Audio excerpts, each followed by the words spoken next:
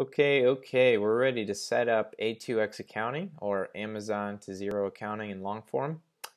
And a bit of background, if you're not sure why I'm suggesting you set this up or what's the background on this piece of software, essentially you're importing your Amazon transactions to zero, and it's very simple.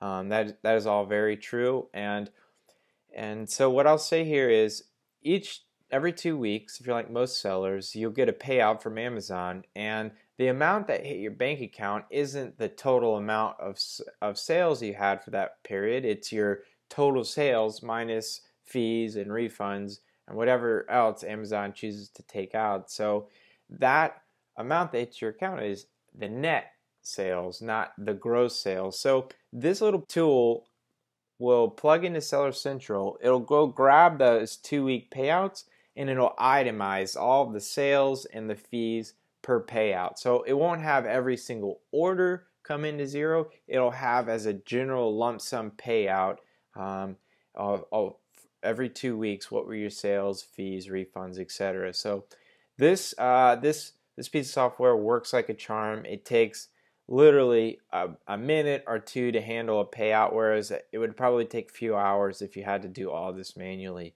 So you can read more of the details, but that should suffice for now. So the whole point of this particular video is we just want to sign up. There's a couple of things. There's a 3-step process of signing up and getting started. So I'm going to walk you through that right now. I'll go ahead and click sign up at the top. And one thing the first step is you have to log in with Google. A2X Accounting only uses Google account. If you have a Gmail account or you have a Google enabled domain, go ahead and log in with that. If not, just go over to gmail.com and set yourself up with an email. It's super simple, takes 5 minutes tops. I'll go ahead and log in now. And now that I've logged in, we're ready to go to step 2, which is to connect to zero. So all that you have to do is super simple. Click this little blue button to connect to zero, and it's going to bring us back over to zero. And if you happen to be logged in already, which I am, it'll just ask you to authorize. If you haven't logged in, you'll log in, and then you'll see this screen, which is to just authorize the organization. And now we'll be redirected back to A2X Accounting. So here we are. We've knocked out the first 2 steps, super easy.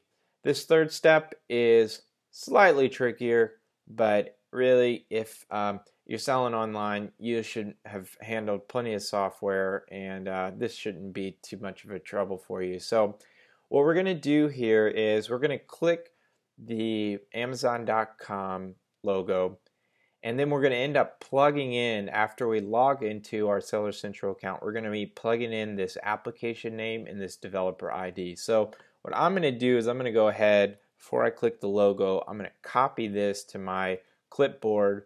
I'll go ahead and open this in a new tab, and then I'm going to just go ahead and log in.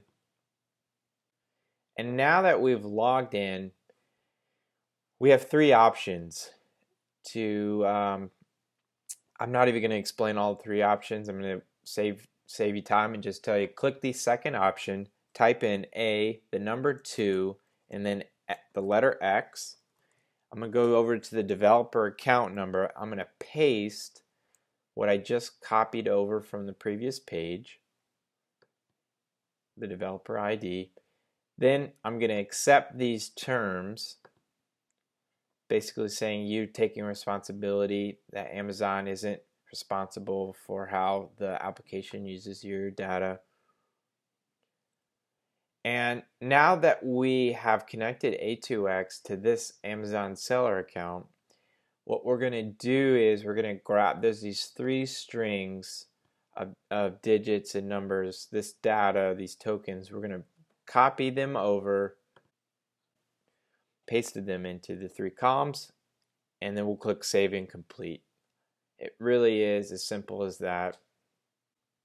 So we were successful, and now it says, welcome to A2X. Your first settlements, those biweekly payouts, are being imported into the A2X software, It should take a few minutes and this page will refresh automatically. So if you've got to this point, great. That means you've done everything correctly. The integration was seamless over to Seller Central and over to Xero, and we've got the initial setup perfectly completed. So with that being said, if you run into a couple of errors, I'm going to create an errors video as a little bonus. If you end up having trouble with A2X, every now and then there's a couple of issues that come up with particular sellers accounts, and I'll handle that in a separate video. But if you've got to this point, you've done everything correctly, and we'll move on to the second phase of A2X accounting integration.